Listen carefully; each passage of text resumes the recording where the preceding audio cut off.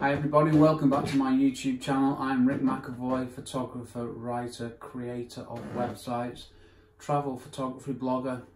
That takes me nicely into the subject of this video, which is 10 travel photography blog tips helping make my blogs better.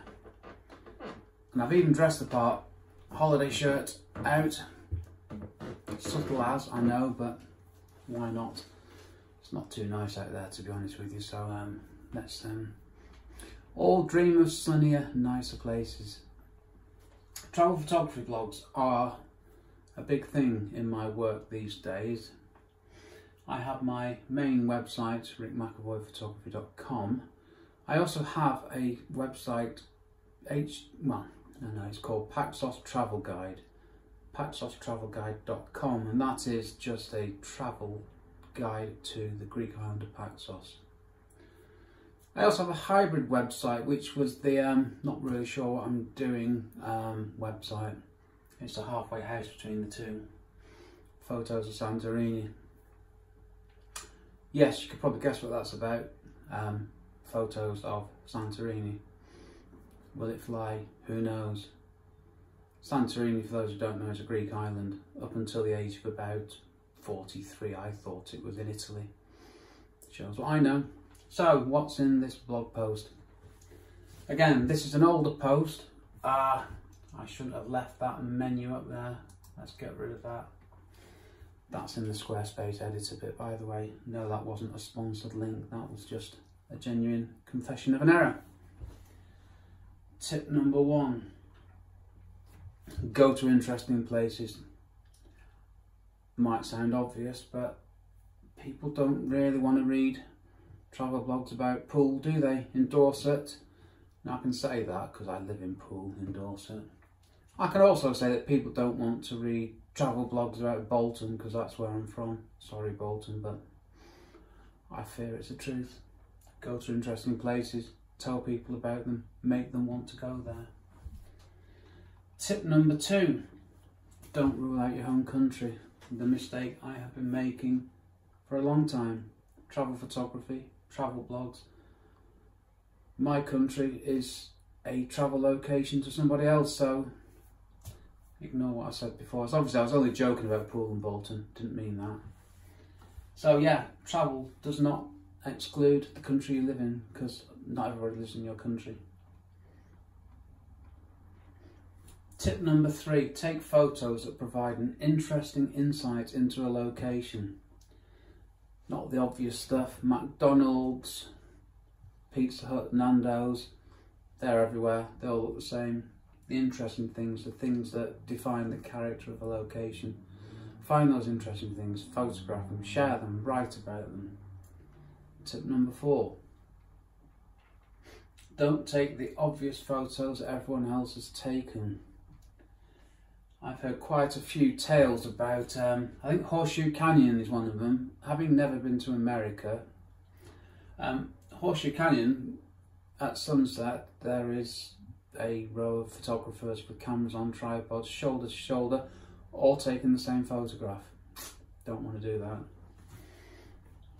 I do make a point here about, if you check out my travel photography website, Photos of Santorini, you might notice the photos that you see are not the same ones that you see on 1,000 other blogs. Now, while that might be a grandiose claim, one of the reasons for that is when I was taking my photos on the wonderful Greek island of Santorini, I didn't see a single soul. Well, one time a coachload of tourists appeared, but they got whisked away as soon as the sun had popped over the horizon. I don't know if they were on a stop off on the way to the airport or if it was an organised trip. But all the photos I took in Santorini at sunrise and sunset, there's just me, nobody else. That's my justification for why I don't research locations. I like to say, I like to get there and find out for myself what's interesting to photograph. I think it's fair to say that I'm quite lazy and I can't be bothered. Tip number 5, choose titles for posts that people are searching for. Now then, if you're trying to get people to read your posts, make them interesting. Tip number 6, write long enough blog posts to make an impact. Many studies have proven that the optimum word length for the most popular, the number of words that the vast majority of the most popular blog posts on the internet have is around about, in crude terms, 2,000 words. Go with 2,000 words and you've got some good meaty content there. There is a bit more to it than that, but if you're just starting off, not a bad starting place. Wish I'd known that when I was churning out 200 words a day of rubbish. Yes, I used to do a daily blog, now I do a weekly blog. Tip number 7, make your blog post better than the competition. That actually says make your blog post better than the competition. Oh dear, another typo. Yeah, make your blog post better. Don't have any typos in them. Moving on. Tip number 8, be informative. Give people information that's useful and interesting. Don't do what everybody else does. Tip number 9, write with passion and enthusiasm. I'm fortunate that I love travel and photography, so, well, that's really how I've ended up doing travel photography, because they're my 2 passions in life. So I write with enthusiasm and passion because it's just natural and genuine for me. There's no forced effort behind it. Don't write dull blogs, don't be boring, people won't be interested.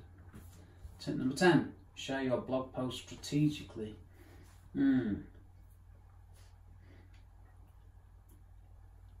I'll let you read that one. Well, you need to read something, put a bit of effort in. I've written it after all. That was it really. Obviously I then mention a little bit about me. Photos of Santorini, my first ever logo. Paxos Travel Guide, my second ever logo. And that's it. Thank you for watching this video. This is another catch up on an old blog post. Now I'm in the swing of doing my weekly blogs. This is possibly video number 10. I'm getting to the point now where I can almost speak without running out of breath with nerves. So hopefully you'll find the quality of the blog post improving. I'm off to change my shirt. Please subscribe to my blog. Please subscribe to my YouTube channel. Forgot what I was going to say then. And also, if you want to, check out my Pinterest feed on, I think it's just my name, Rick McEvoy. Okay, thank you. See you soon with another accompaniment to a photography blog post. Bye for now.